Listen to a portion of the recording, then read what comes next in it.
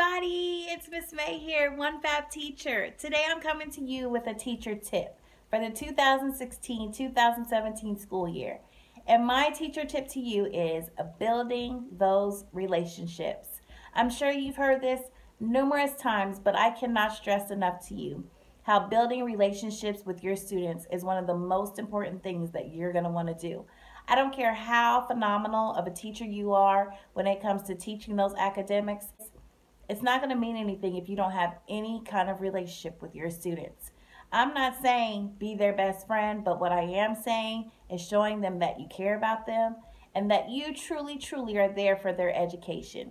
I'm going into my 13th year of teaching, and I will say that building those relationships with my students has made me a very successful teacher. So that's my tip for you today. Now, I'm sure you're wondering, well, Miss May, how do I build those relationships? Always remember, actions speak louder than words. You can tell someone that you love them as much as you want, but if those actions don't show it, it means nothing.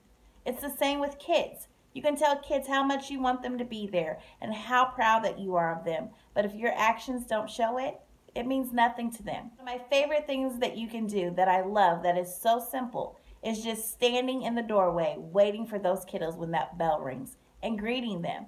That's showing them right there that, hey, this teacher, she really wants me to be here, or he must be really glad that I'm here at school today. That's one way to build a relationship. And I'm not saying stand in that doorway just the first week of school, because you know we all feel wonderful and warm and fuzzy inside. It's the first week of school and everything's perfect. And then we get to the third week of school and you're like, And then you get to after conferences and you're like, oh my gosh. And then, hey, it's almost Thanksgiving break and you're just counting down those days. Still build those relationships. Still stand in that doorway greeting those kiddos. It is so important to them. Trust me, you will not regret doing this. Have a great one.